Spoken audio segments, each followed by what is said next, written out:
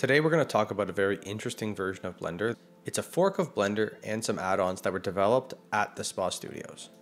So this, just right off the bat, is only for testing. So there is no active support, and it's really just about showing the ideas. It is the version of Blender that is featured in this video.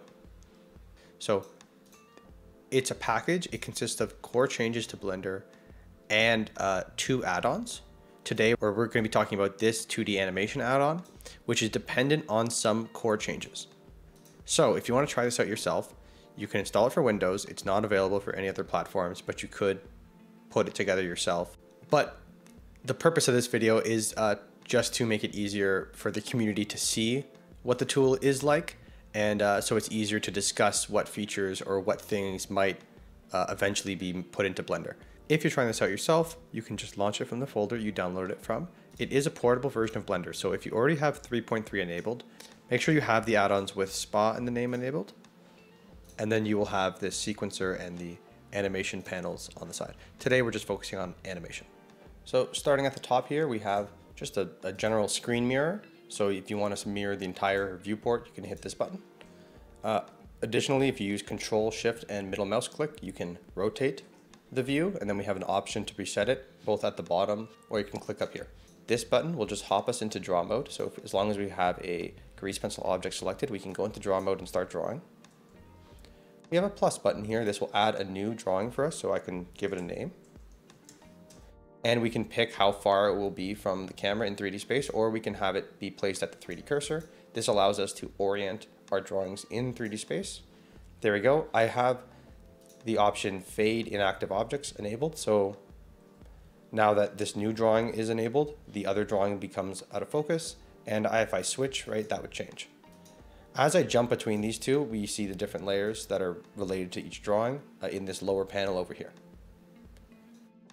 Conveniently, we have this materials palette over here, so I can just come in here and pick a palette, and now I can start drawing in whichever color I prefer, and this is a new object. If I leave the drawing space and I go into 3D space, you can see that the different objects are actually placed in different places in the 3D world. Now, getting started with the first tool, which is Quick Edit.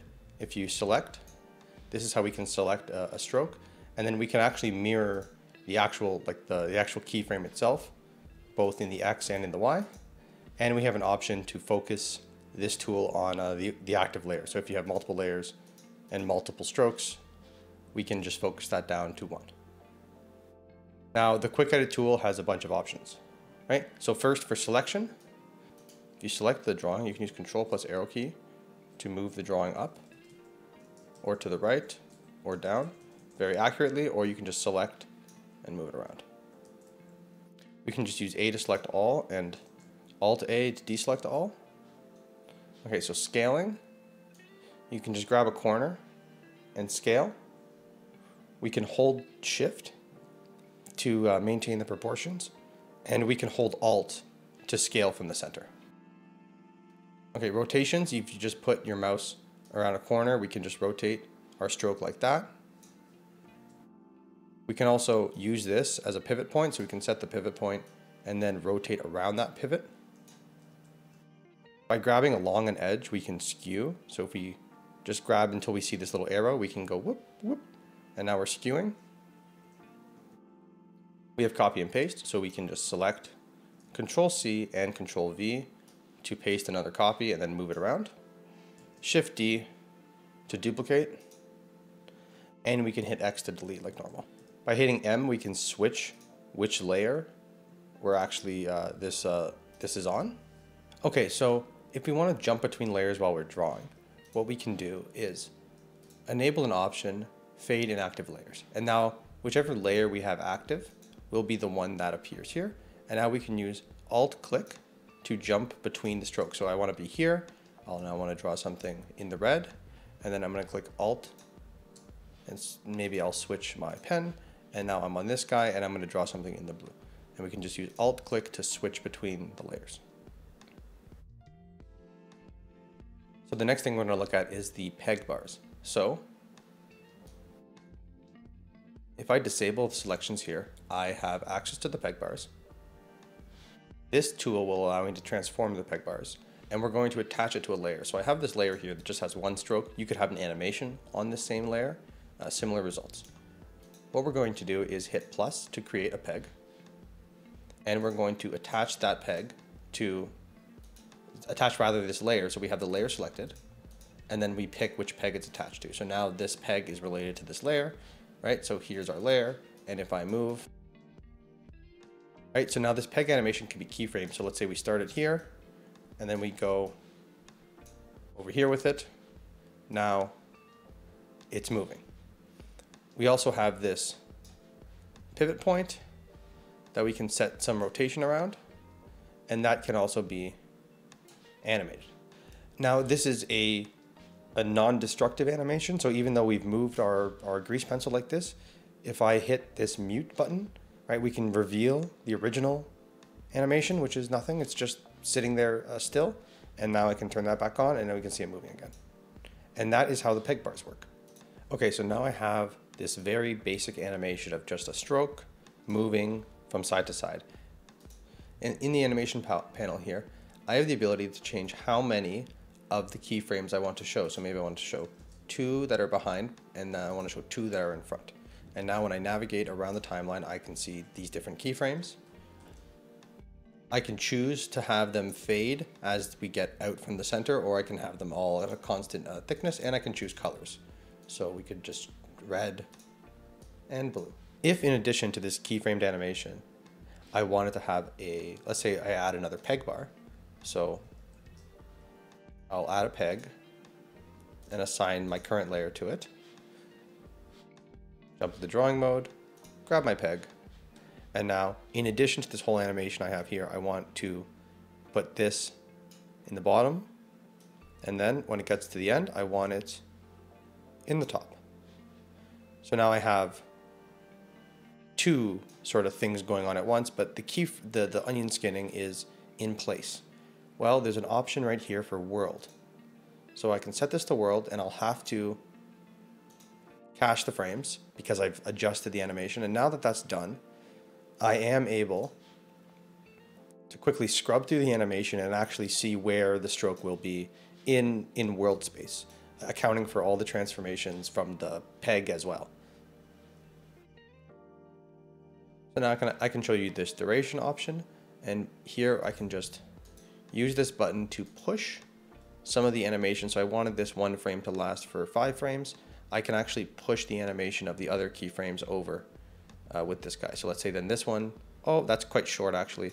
I'd like this to be whatever, 5 frames instead of 2, and now it's on there for longer before it changes. And this is pushing all of your keyframes down the timeline as you do that.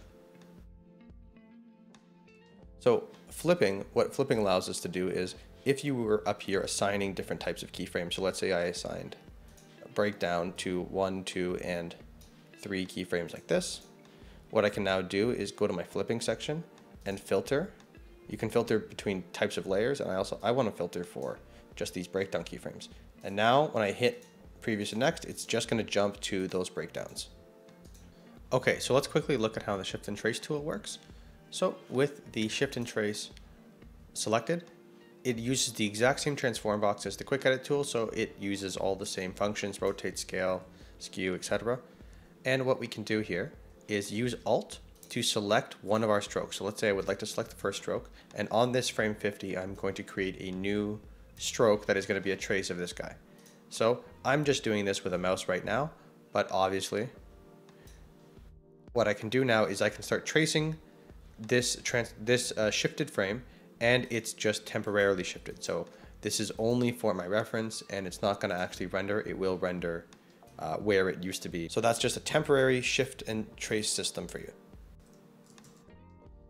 And the final really cool feature I want to demo here is the pasting of references. So we can just come over here and take a screenshot with the Windows screenshot tool. And then moving back over into our Blender window, if we use Control, Shift, and V, we can paste. And what we've actually done is we've pasted this on a layer in our grease pencil object.